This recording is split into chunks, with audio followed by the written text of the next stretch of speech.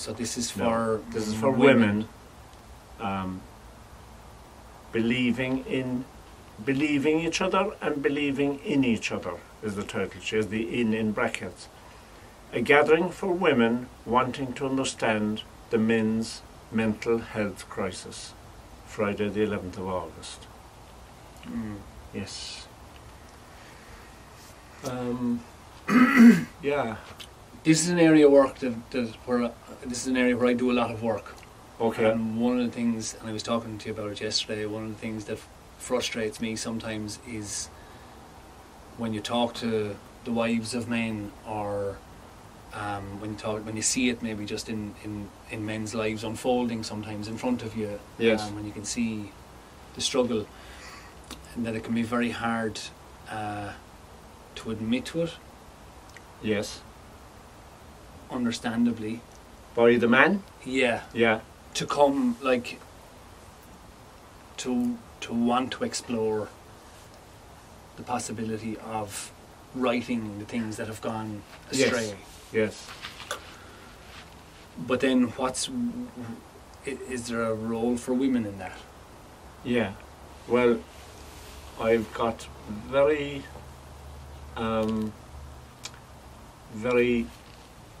immediate, strong responses from women saying, we're not doing it again, we're not doing it anymore, we're not looking after them again. We're not bailing you out. We're not bailing you out. It's among yourselves. You find a way to sort it out among yourselves. That's the place to do it. You have that. You have to discover that capacity if you haven't got it. So, then, well, some responses I've had to this is just the situation of somebody who has a brother and who doesn't have somebody who's, I would call it, not thriving is one way of looking at it. They're not thriving. They're not. You can see they're not growing. They're not thriving. They're blocked. And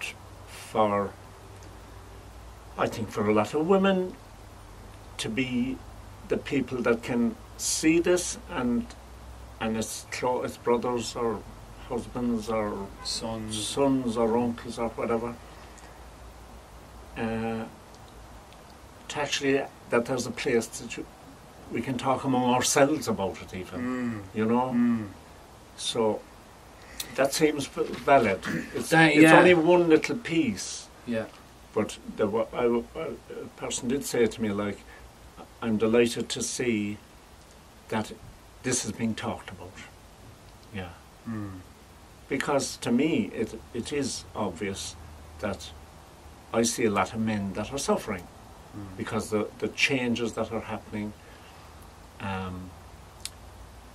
loneliness, there's a range of things, like the changes that have happened in Ireland in the last 10 years, not to mention 20 years, you know. So there are lads that are left high and dry as to what their function is, or what they were related to another way of functioning. Maybe with physical work would be a thing that I can understand very well, the relationship to physical work as the expression of yourself with no talk, you know. And so anything that, and like, okay, there's women and there's men, there's different things for both, but there's a certain way in which we're all here together, and there are things that can be cured separately or worked on separately, but the general overriding concern is all of our health, you know. So